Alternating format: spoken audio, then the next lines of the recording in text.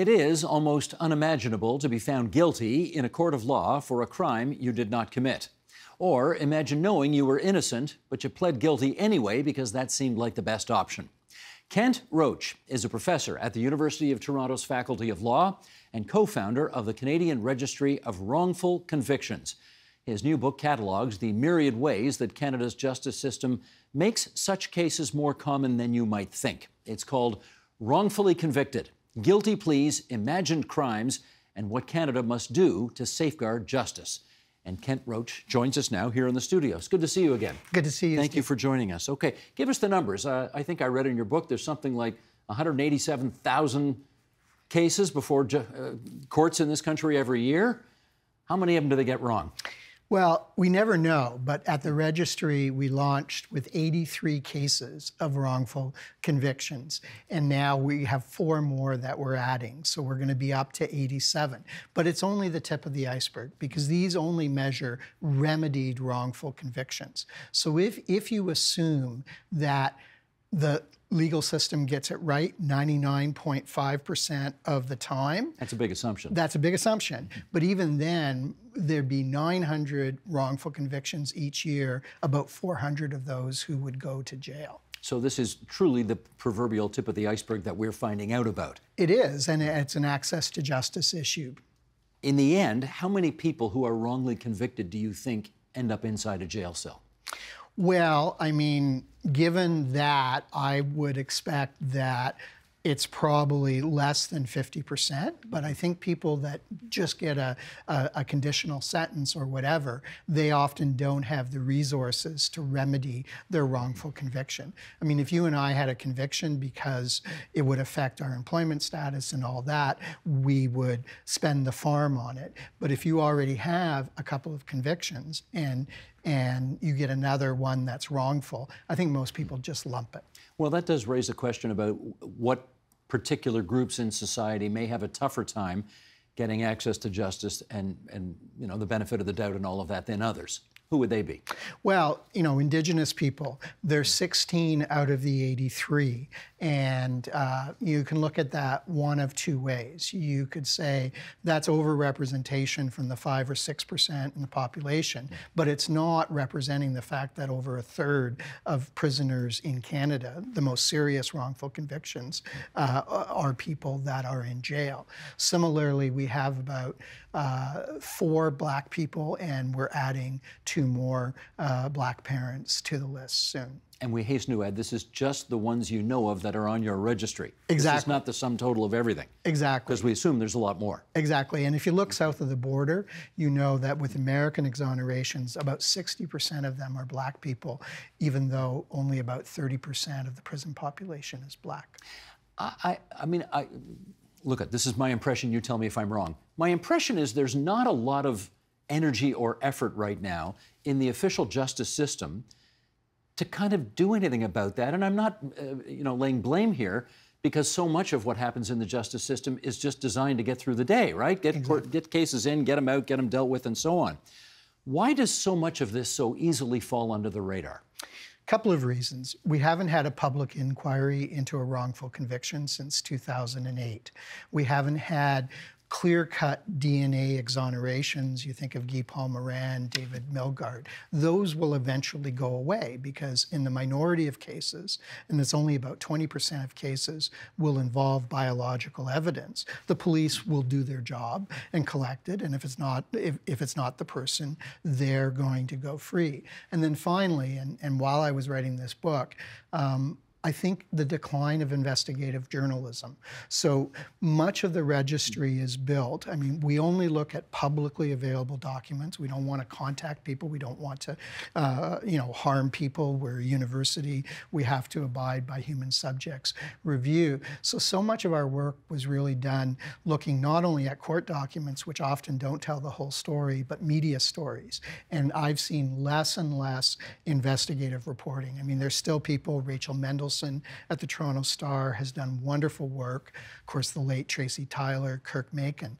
But now most newspapers don't have the resources to devote someone to the long slog of uncovering a wrongful conviction. You mentioned Kirk Macon, whom I know, but I mean, Kirk hasn't been at the Globe and Mail in, I don't know, 20 years? Exactly. So, yeah, I mean, it's... You know, and Kirk went on to serve on the board of Innocence Canada, so he felt strongly about this. So there are some people.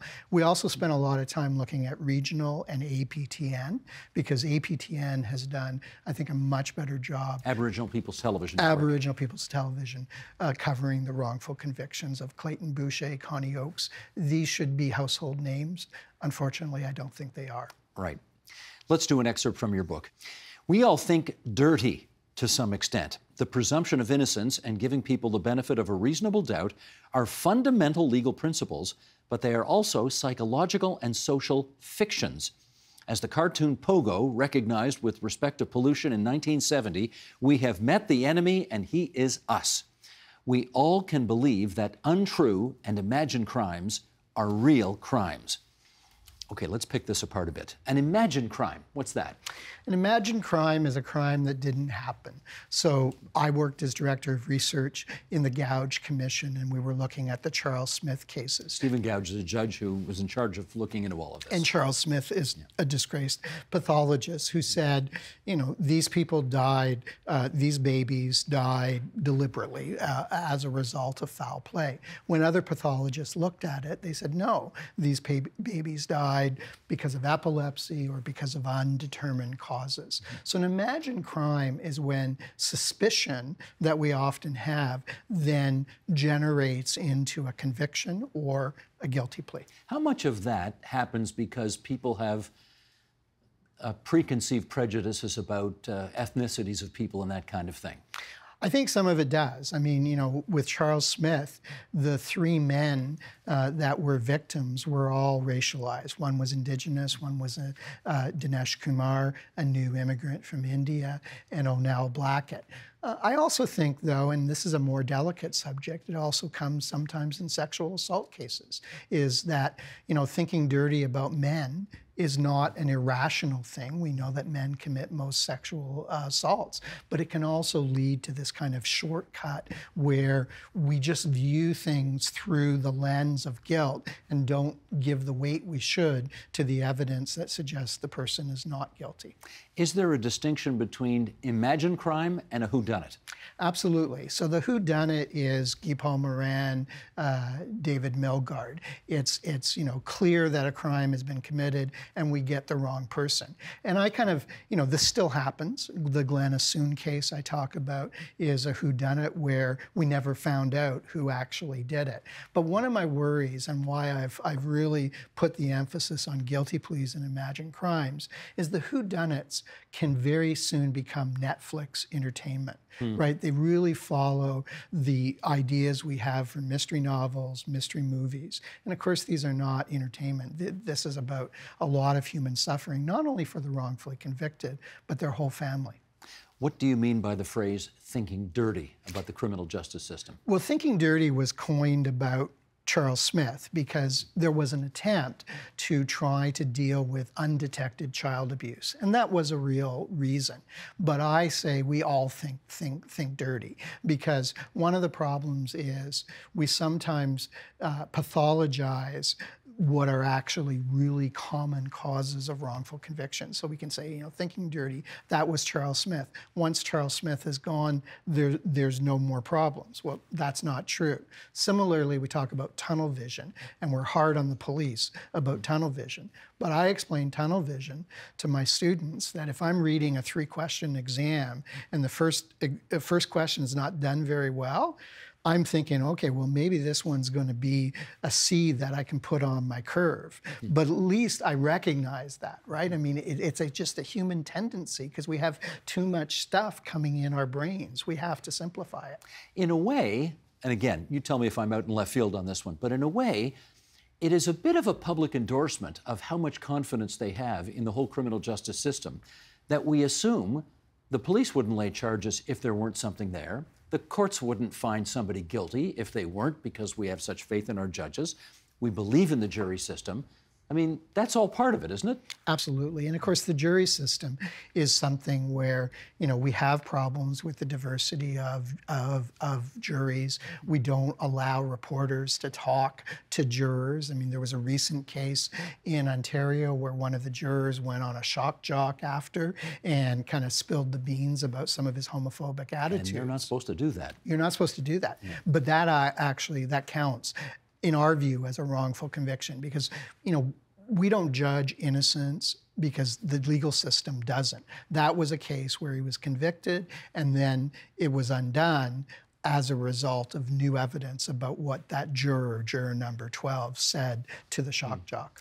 I'm going to go a little off the path here because you've taken me down an alley I want to just pursue for a second.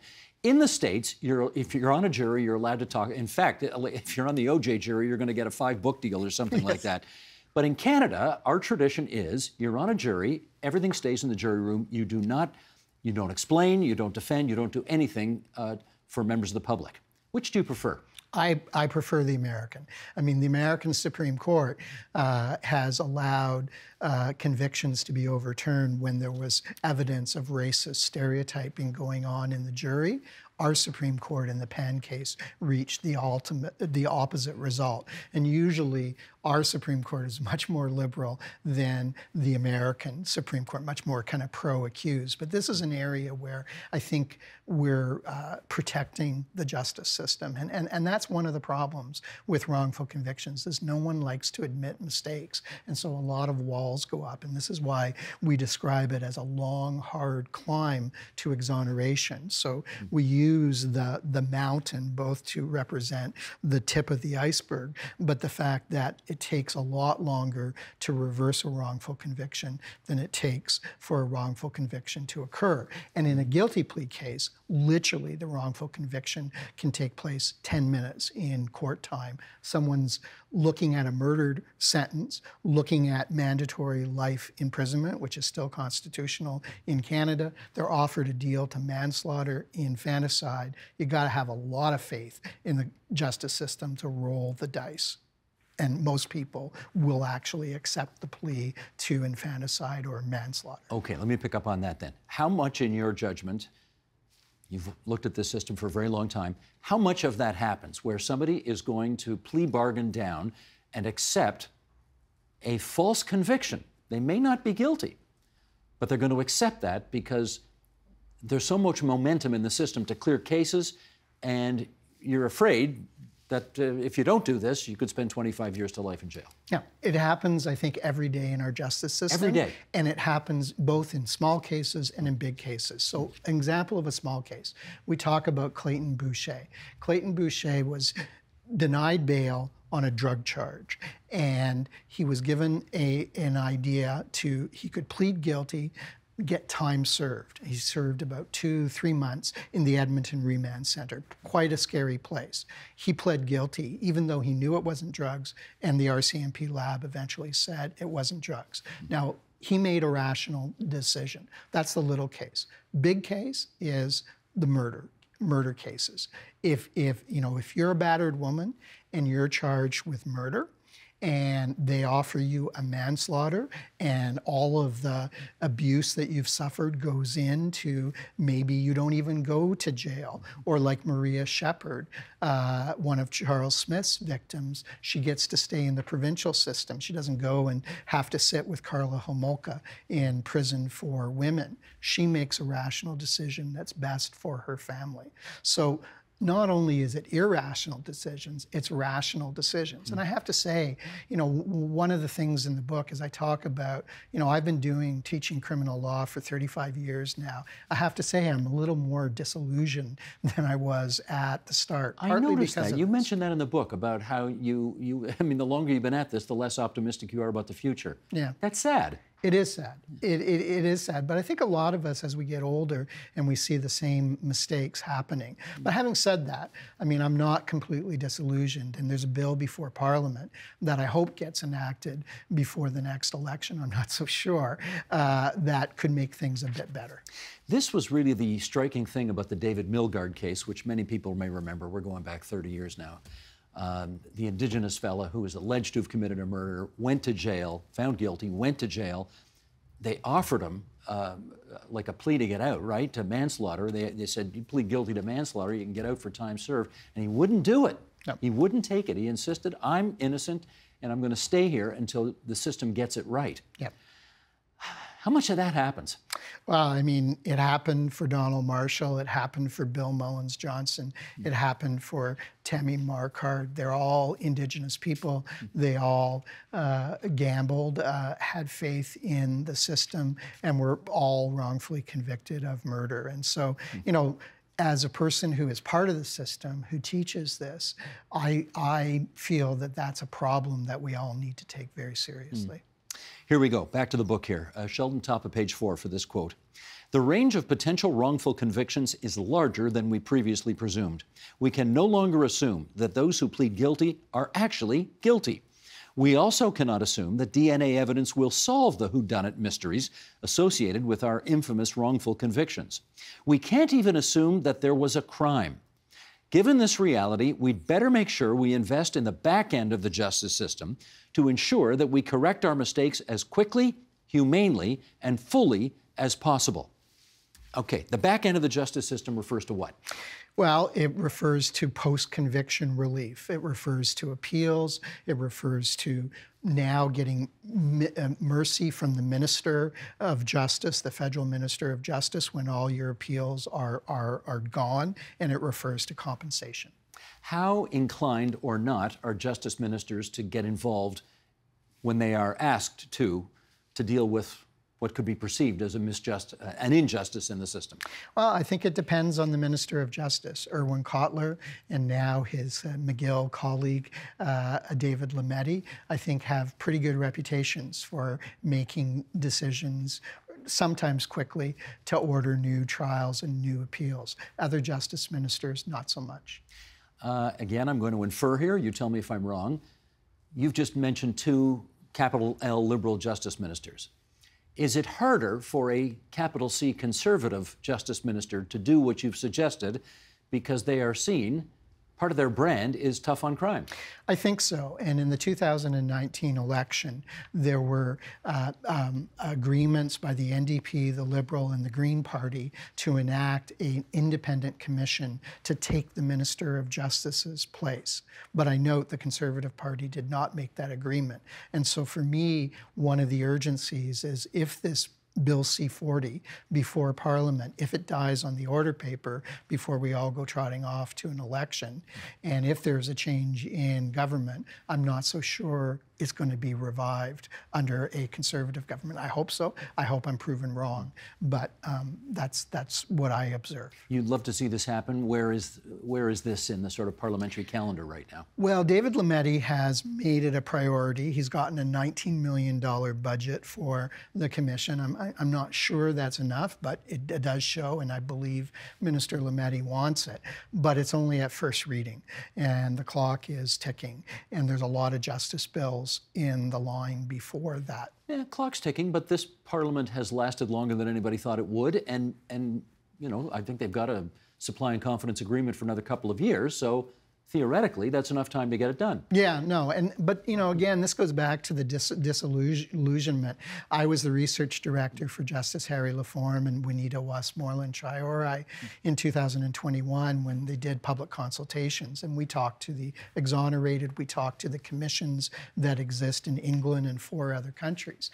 And you know, one of the disillusioning things is one of the things that's happened in England is they've starved the commission of funds, and if the commission doesn't have the necessary funds, they can't do the necessary outreach, they can't do the necessary investigations, and they also can't support the wrongfully convicted as they go through this long process of trying to get justice. You've got a website that's got all of this there. We should just tell everybody, wrongfulconvictions.ca. Your students are involved in this too, right? Yes. What do they do? Well, the students donate their time, and we started this in 2018. Amanda Carling and I were teaching wrongful convictions together. She's a former student of mine, a Métis woman who worked 4 years for Innocence Canada. And we noticed that, the Americans have a registry, the English have a registry, where's the Canadian registry? So we thought it was a one-year project. Turned out to be a 5-year project, and we're still kind of working on it. But the idea is you can go there, you can read about the 83, soon the 87 cases. We also have a timeline of injustice, because I think for Amanda, especially as a Métis person, it was important to include Louis Riel and other people in that. And so we hope that it's a source not only for law students and researchers, but high school students and the public at large. And it's free, so you don't have to buy the book. You can just go to the website. But the book is kind of the greatest hits from the registry. I was going to say, don't tell your publisher that you've just offered the option of our viewers not to buy your book. But anyway, okay, so we've got wrongfulconvictions.ca. You've got the commission, the idea of a commission, an independent commission before Parliament right now that you hope gets through. What else? One more idea that you'd like to see happen to improve the situation. Compensation. So Justice Laforme and Westmoreland Traore recommended no-fault quick compensation so people can get on their feet. The wrongfully convicted get less support than those who get parole, and that's not included in the bill. The other thing that's not included in the bill, and I think politics is one of the reasons, is they recommended, what about sentencing? What about you're not wrongfully convicted, but your sentence is based on the wrong facts, right? In New Zealand, they have a new commission with 2 Maori and 1 Pacific Islander commission. Their first case they referred to was back to the courts saying, you thought this kid was 17 when you sentenced him. Actually, we think he was 15, and we think that makes a difference. I have one last question for you, which is, it is a big justice system out there. There are myriad issues to care about. Do you know why you care about this one in particular so much? Well, I think that I couldn't think of a more alienating being alone if I was wrongfully accused of a crime. And early in my career, I appeared before Justice Fred Kaufman, and it was my first appearance, and he was very kind to me. And when I read his autobiography, I realized that he was interned as an enemy alien when he fled Vienna 1 step in front of Hitler. And to me, that was a real lesson. And so people like Fred Kaufman, people like the late Mark Rosenberg, who cared about these, are people that I look up to. And I just think, the wrongfully convicted need some allies. And like Jerry Garcia said, it's probably, it's pathetic that it has to be me. Lucky for them, it is you. Wrongfully Convicted, Guilty Pleas, Imagined Crimes, and What Canada Must Do to Safeguard Justice. And we're glad it has brought Kent Roach to our studio tonight on TVO. Kent, thanks so much. Thank you very much, Steve. The Agenda with Steve Paikin is made possible through generous philanthropic contributions from viewers like you. Thank you for supporting TVO's journalism.